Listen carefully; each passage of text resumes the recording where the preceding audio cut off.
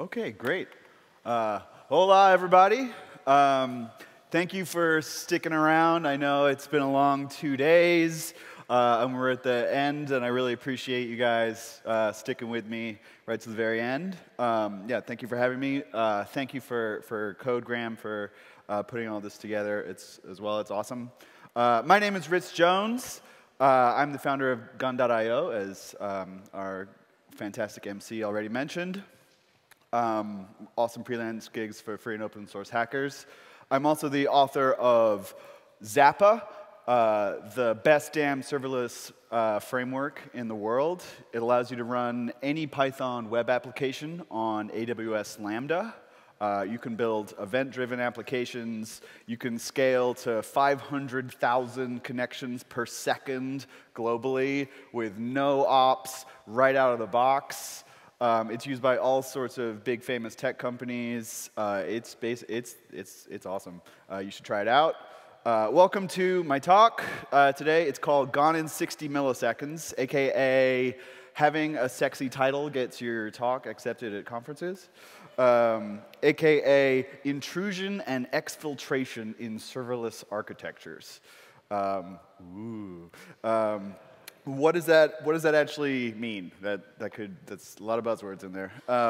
So quick poll, who here is familiar with AWS Lambda? And it should be everybody now because of the awesome talks that we've seen over the past few days. If you're not, so yeah, we're mostly going to talk about Lambda in this one, just as the example. But if you work with other stacks, if you work with Azure or even Kubernetes and stuff like that, you should be able to apply some of the same principles in this, even though the specific examples we give won't, match one-to-one.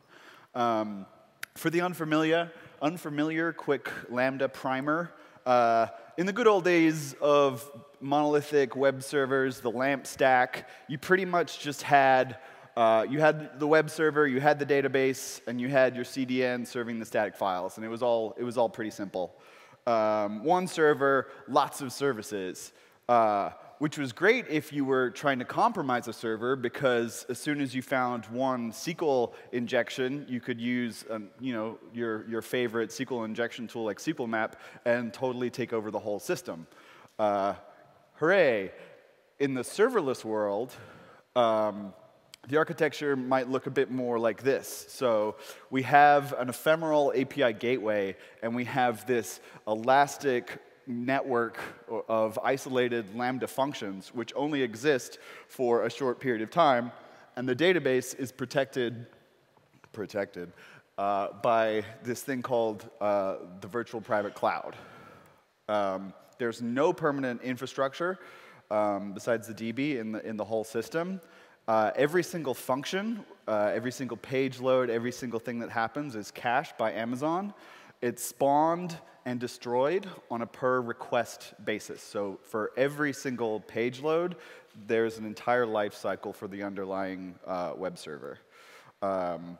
The code execution can also be triggered by cloud event sources. So when somebody uploads data, or if something in your big data processing pipeline is done, that will then cause the execution of the next function in the sequence, stuff like that. Every request is in an isolated container as well, but as we'll see in a bit, isolated is maybe a marketing claim that doesn't hold too much water. The flip side is that it's super duper scalable.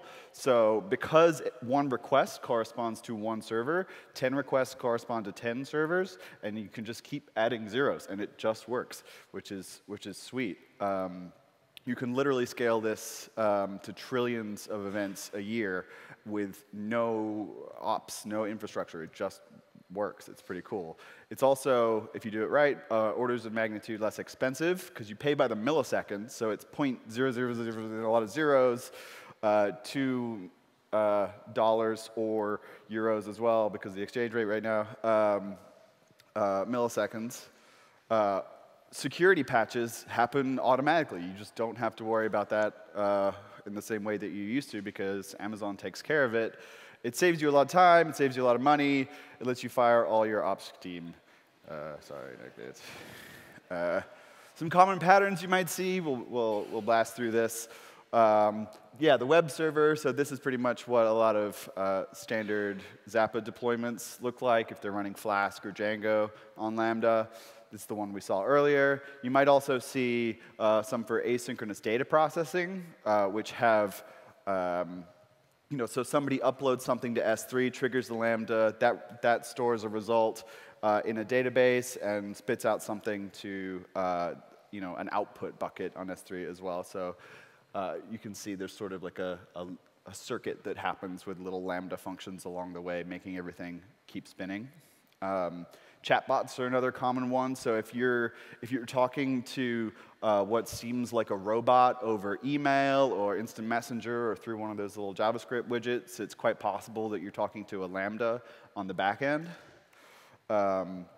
And if you work in fintech or medical technology or scientific technology, it's possible that you use Lambdas as part of your big data processing pipeline. So you can use Lambda to build and manage queues, which are then picked up by your GPU clusters that are EC2 instances that would be elastic as well.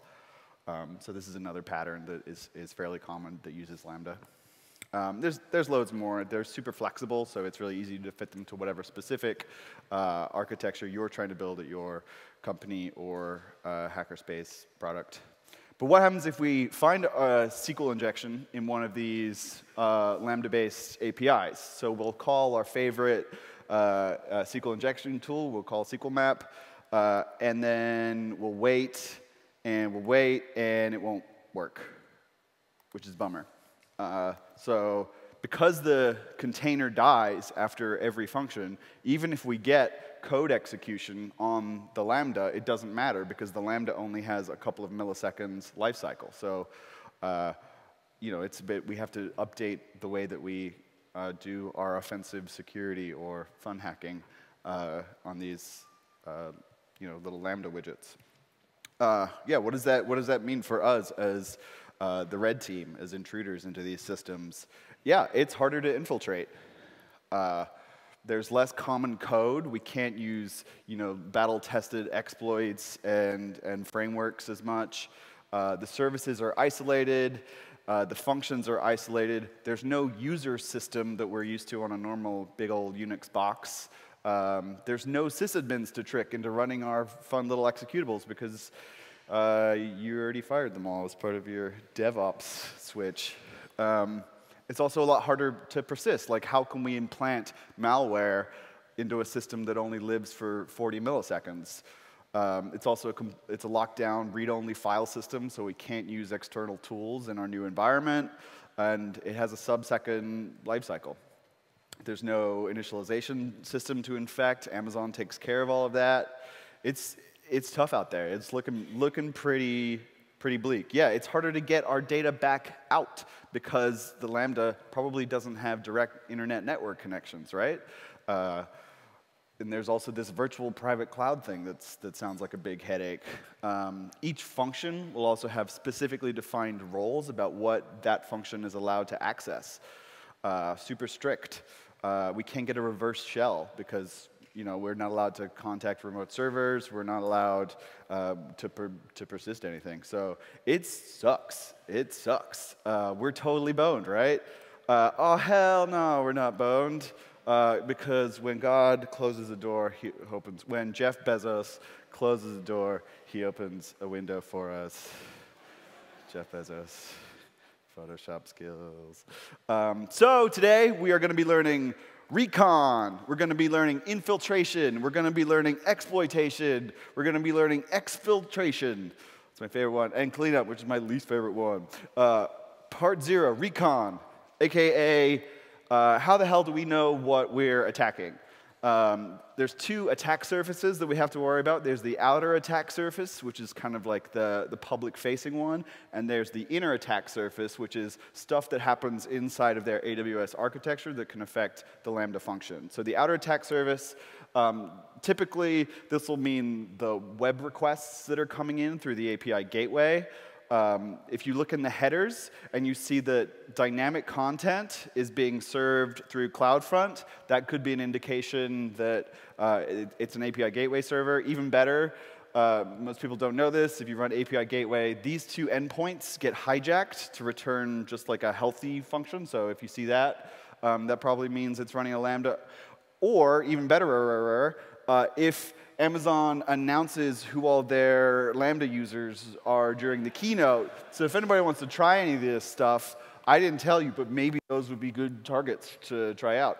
You can also use file uploads, of course. Those are public-facing emails. If they're using SES, you can check that in the email headers.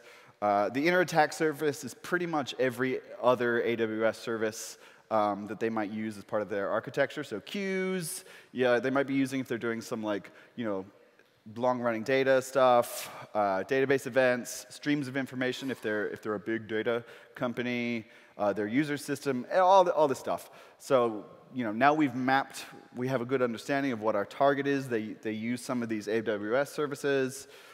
We want to infiltrate. How are we going to weaponize all that? So a lot of these new microservice-based systems are kind of like this. It's a big mechanical machine with lots of moving parts and stuff being passed around. So we're going to borrow a term from the auto industry, and we're going to use something called destructive mechanics, which is basically the process of dropping a bolt into the engine and seeing what happens when it breaks, listening to the sound of the brake, and then trying to infer the parts that went wrong. The TLDR of this whole process that we're going to be demonstrating here is we attack the points of exchange in between the services. We fire off every cloud and system call that we can, and we just see what happens, and then build an attack based on the services that are available in that architecture. So here, the usual suspects still apply. Unsanitized user input, bugs in your deserializer, server-side script injection, malicious binary files, and all your favorite web app exploit patterns still apply. It's just the next step that we're going to change. So a quick example. Let's see. So here's some vulnerable code. This is pretty typical code. Some of you may see like where the problem is in this.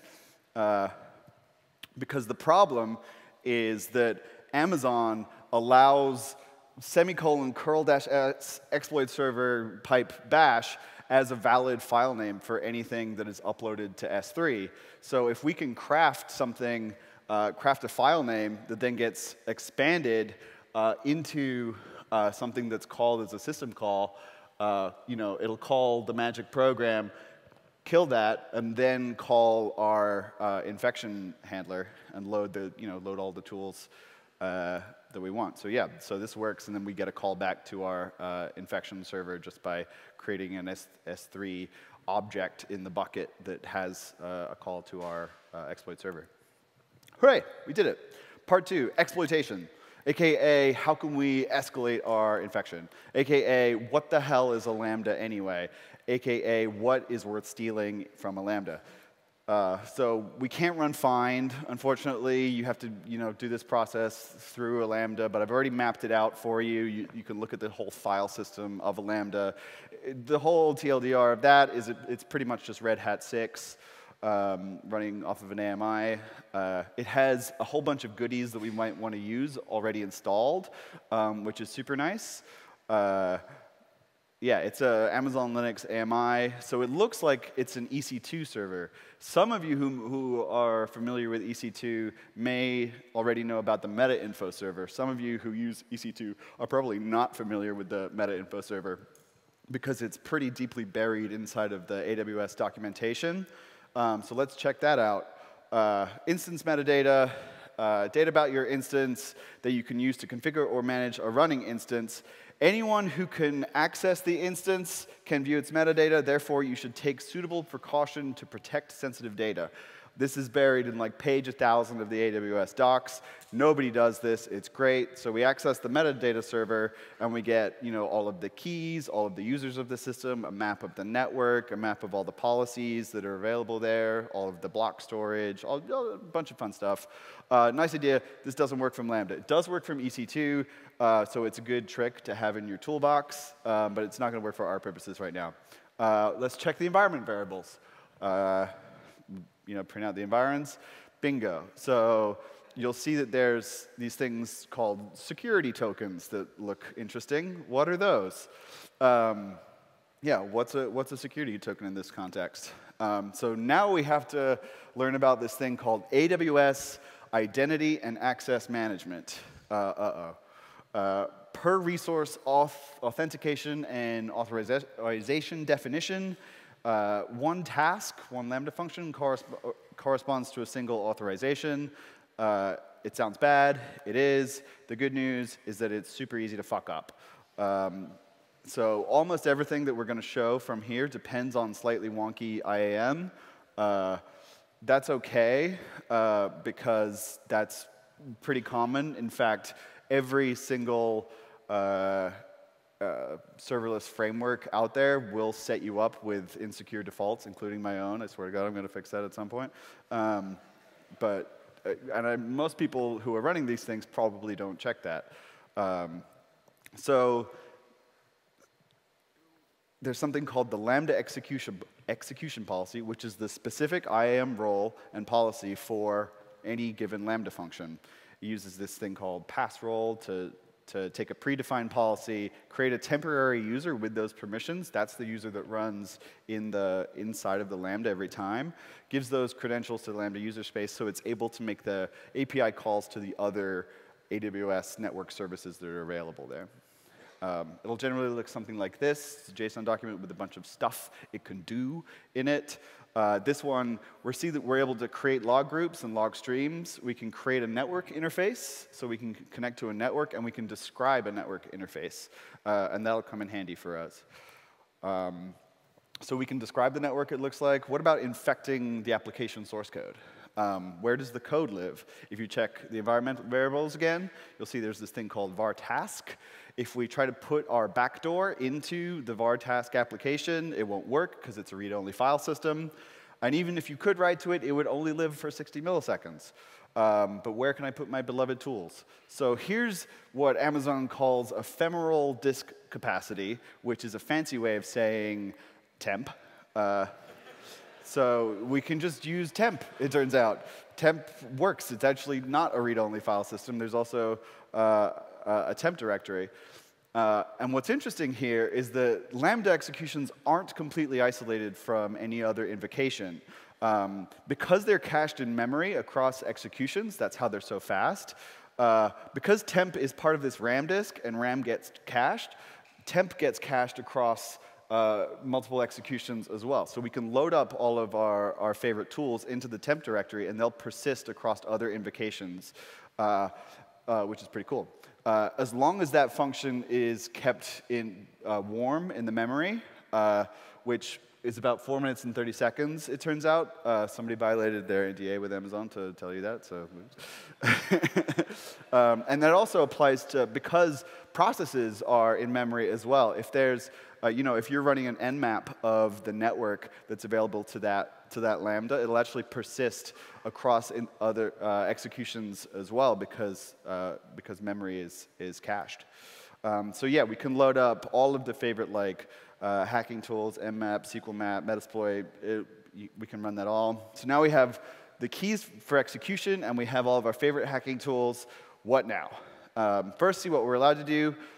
Use the AWS provides fancy tools for us to be able to list everything that we can do. If you're lucky and the DevOps team just wanted it to work and didn't really think about security very much, you're going to see a lot of these stars. So star, star, star, star, star, star. That means jackpot. And then once you have those, you're also able to create a new admin user, and that company is now out of business. You have completely dominated everything that they could ever possibly do. Yeah, right. We're probably going to find, something a bit more locked down than that. As a brief interlude, if you do hit the jackpot and get, eBay's **********, don't sell the user info to spammers. Don't mine Bitcoin on all their GPU instances. I know that's really popular these days. Don't claim a bug bounty. Bug bounties are boring. Use your skills for something awesome. Maybe put up your badass hacking crew name, like that one. That looks pretty cool. Put spooky skull gifs on their website. Give a shout out to your IRC homies. Shout out to all my IRC homies. Basically, I want the 90s to come back and hacking to be fun again. I'm tired of all this corporate bullshit. So far more likely than hitting a star.star, you're going to get some semi-strict permissioning system like this one that, for some Lambda that's interacting with a bunch of S3 buckets, or this one that's interacting with a database, or this one that's doing all sorts of crazy stuff, or some combination of all that stuff, depending on what the function that you're attacking does. How you doing? So how can we abuse that information for nefarious purposes? Part 3, exfiltration, AKA the fun part. This is what, this is the good bit. So TLDR, when you don't have a direct network connection to the outside, so we can't get a reverse shell, we can't call our exploit server, we can use tags, meta information, and the cloud services themselves to shuttle information out of the cloud. The cloud becomes the vector from which we extract data from the cloud. Here's a real-world example. I hope I don't get in trouble for this one. So in America, we have an organization called the Federal Communications Commission. They're in charge of running the internet, censoring the internet. They recently got a new chairman, a guy named Ajit Pai. He's not a popular guy. He's Trump's pick. He's super pro-business. He's not a super popular guy in the internet freedom or hacking community. So somebody figured out that if you make a certain call to the fcc.gov's API, that will then generate a PDF that will be uploaded into the FCC's government S3 bucket. And a hacker figured out that he can get control of this black box and was able to control the output of the FCC's official document generator. So this document started, and just so the transcriber, who's been doing a really good job, has to write this out. It says, "Dear American citizenry, we're sorry that Ajit Pai is such a filthy, spineless cuck. Sincerely, the FCC." So this immediately went viral. It's like red alarm at the FCC. They had to issue a statement. It was totally covered by the tech media. So it shows that this kind of attack is very real, like today. If he wanted to escalate that, he probably could have done much worse damage than just creating a little protest PDF. But this stuff is actually real. But back to our proof of concept. So the easiest thing, if we see that we have permission to do SES, then we'll send out an email. So we'll execute our code and then have the results sent back to our email address. Or if it's a chatbot, we can have it sent to our phone.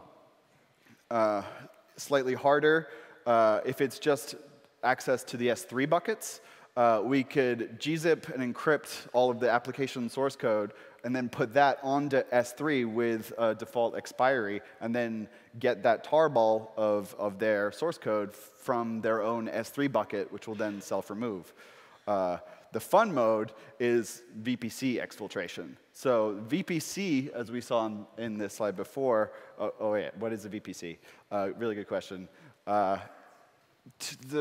It's software-defined networking, basically. It's an advanced security feature that enables access control lists to enable inbound and outbound filtering at the instance level and subnet level.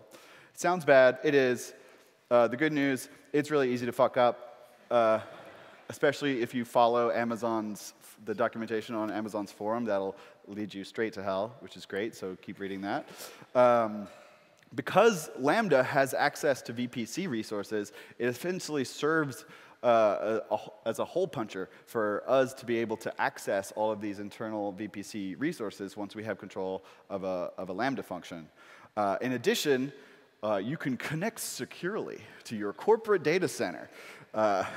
It uses the industry standard encrypted IPsec hardware VPN connection, which is really nice of them to give us this encrypted channel directly to your internal corporate network. So thank you for that. But we don't even have to actually use that network. We can use the meta properties of the VPC as a way of extracting information from within the VPC. So step 0, upload your malicious file to get code execution in Lambda, like we showed before. So it goes from S3 to the Lambda. I'm using cool spooky skull GIFs, you'll notice. Then we fire off all of our services to see which Amazon services we can use to get information back out of the cloud. We'll see that there's, in this case, one of our S3 buckets is writable, so we can write all of our information to a particular S3 bucket. In the policy that we get back in that bucket, we'll see that it has this pattern, which allows us to access VPC resources.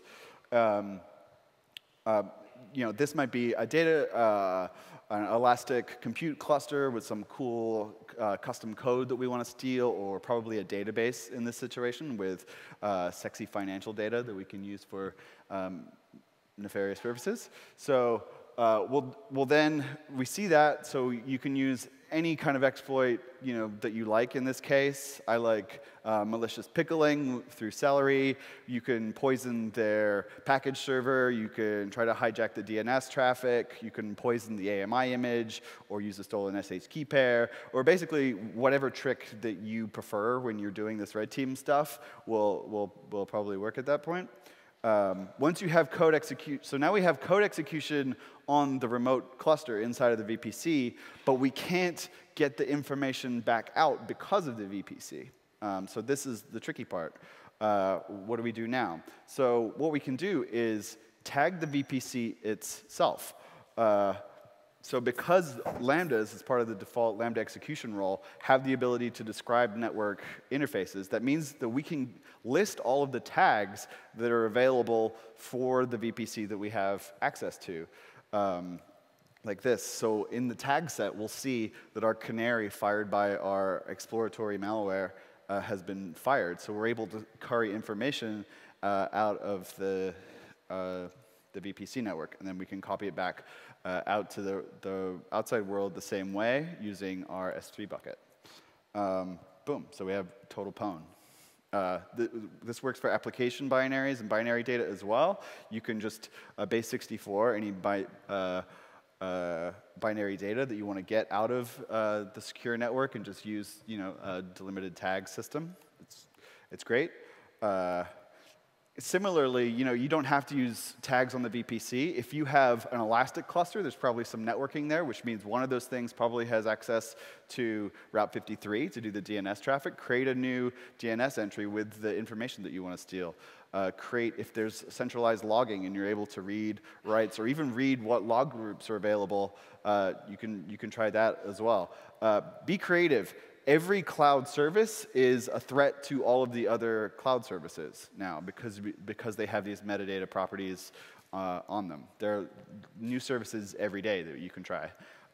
Cool, but what if they fix the bug? Part 4, persistence, and we're gonna speed it up now. Sorry.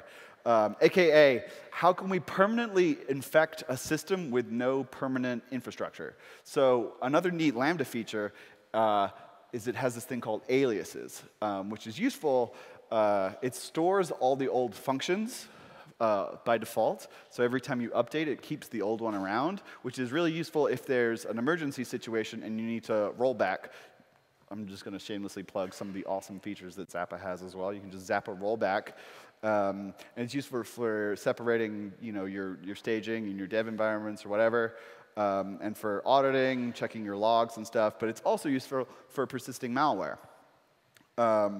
So we can get the current function, get the code, install our backdoor into the current function code, and then create an alias to an old one that's nobody's really ever going to check the very first function of the code to see if that matches the previous signature that it did ever. So then we can have our malware just kind of live in there for whenever we need it.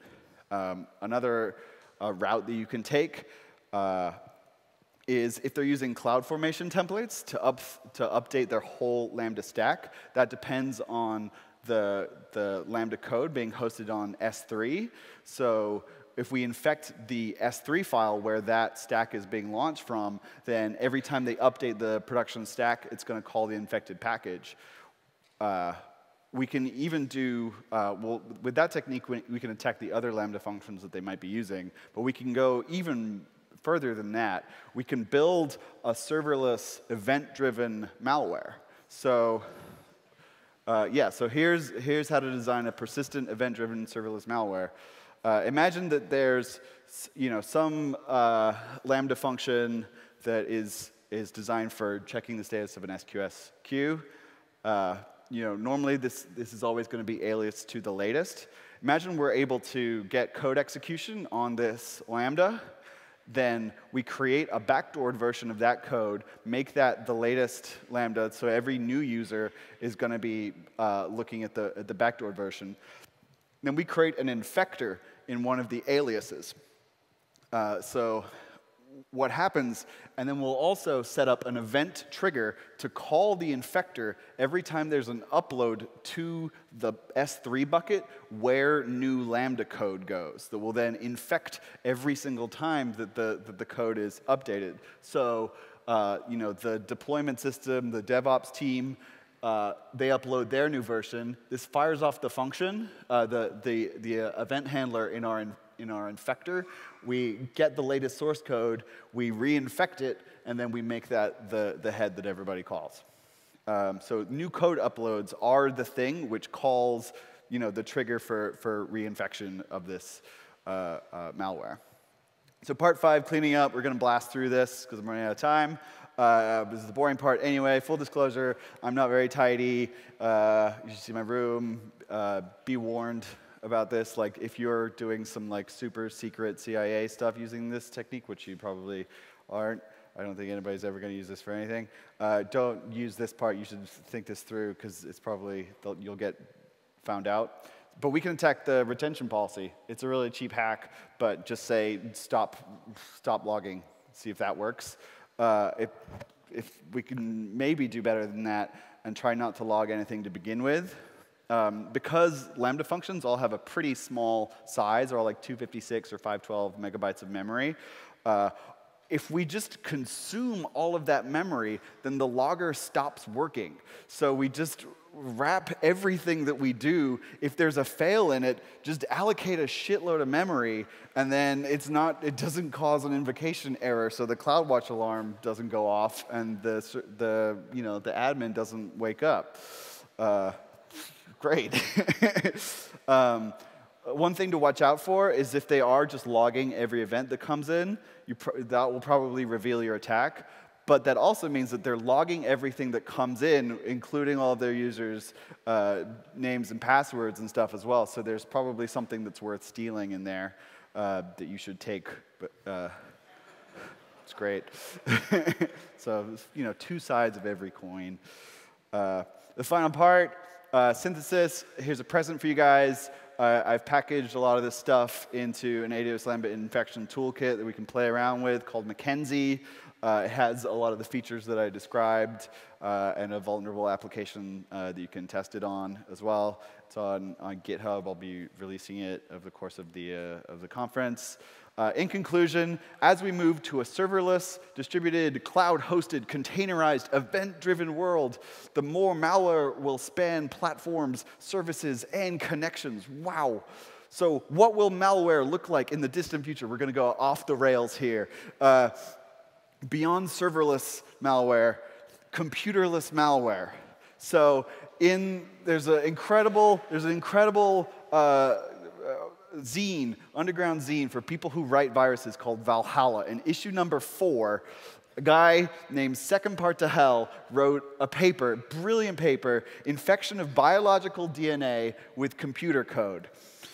It's a virus that makes the step from the digital to the biological world. It infects the machine that creates new life with the virus itself. When that virus is scanned, it exploits the XML reader in Craig Venter's DNA reader, which then infects that host system and every bioprinter that is connected to that network. It's a brilliant paper. It's genius, like straight out of Star Trek.